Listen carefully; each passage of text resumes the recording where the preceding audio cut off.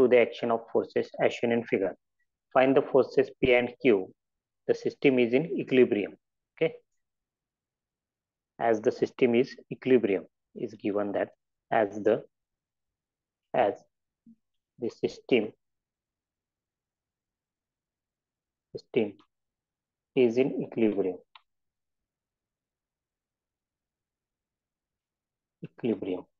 As the system is in equilibrium. The system is in equilibrium means what? It is sum of all the horizontal forces, that is summation Fx is equal to 0.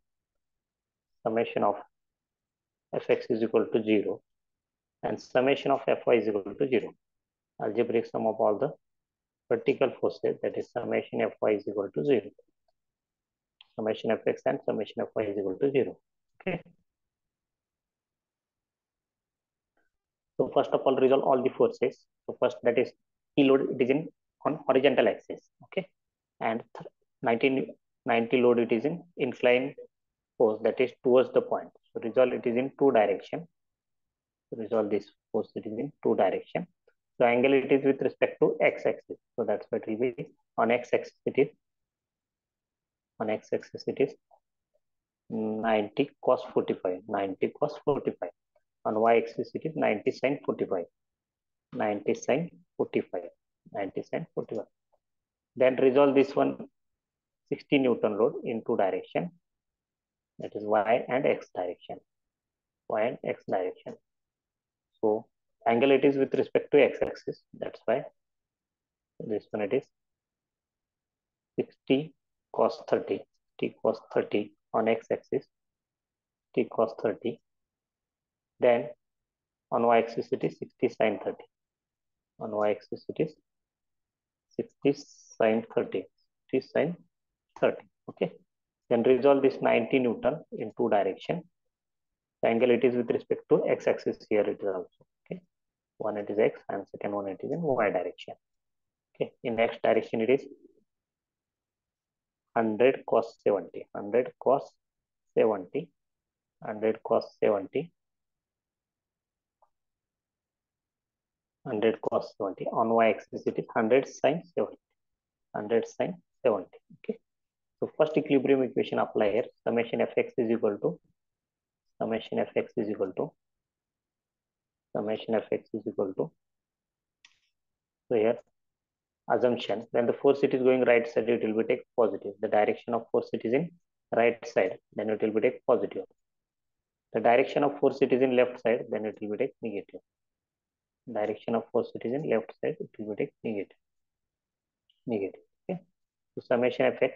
So first of all, this P force it is going positive x-axis, so it is P. Then 90 cos 45 it is going left side, so minus 90 cos 45. Then this is 60 cos 30, this one it is also going left side, so minus 60 cos 30. Minus 60 cos 30.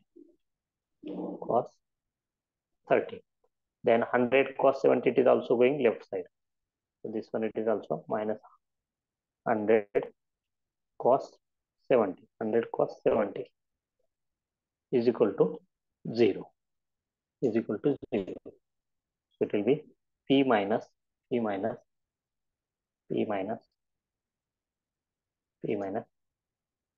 So minus 90 cos 45.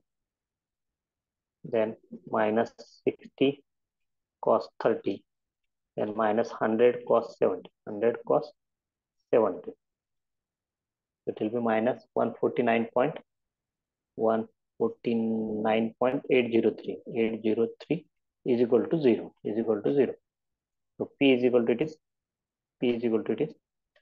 149.803 Newton. 149.803 Newton. Okay, this one it is P. Then summation Fy is equal to, now apply second equilibrium equation. Summation Fy is equal to algebraic sum of all the vertical forces is equal to their assumption. And the direction of force it is upward, it will be take positive. The direction of force it is in upward, it will be take positive. The direction of force it is in downward, then it will be take negative. the direction of force it is in downward, then it will be like negative. Okay. So first of all, this 90 sine 45 is going downward direction. So minus 90 sine 45. Then this Q force it is going upward direction. Then plus Q. Then 60 sine 30, this is also going upward direction. So plus 60 sine 30. 60 sine 30. Then this is 100 sine 70, it is going downward direction. So minus 100 sine 70 is equal to 0. So it will be, just calculate Q in terms minus 90 sine 45, then plus 60 sine 30, then minus 100 sine 70. So it will be minus 127, minus 127.608. 608 is equal to 0. Is equal to 0. Then Q is equal to, it is 127.608 Newton. This is calculate the P and Q forces when the force it is in equilibrium system. Okay, force it is in equilibrium. Okay, this is your final answer. And the force it is in equilibrium. Equilibrium means it is summation fx is equal to 0 and summation fy is equal to 0. Okay, so actually there are three equilibrium equation. One, it is summation m is equal to 0, summation fx is equal to 0, and summation fy is equal to 0. So it is only applicable there two forces here. One, it is summation fx and summation, and second one, it is summation fy.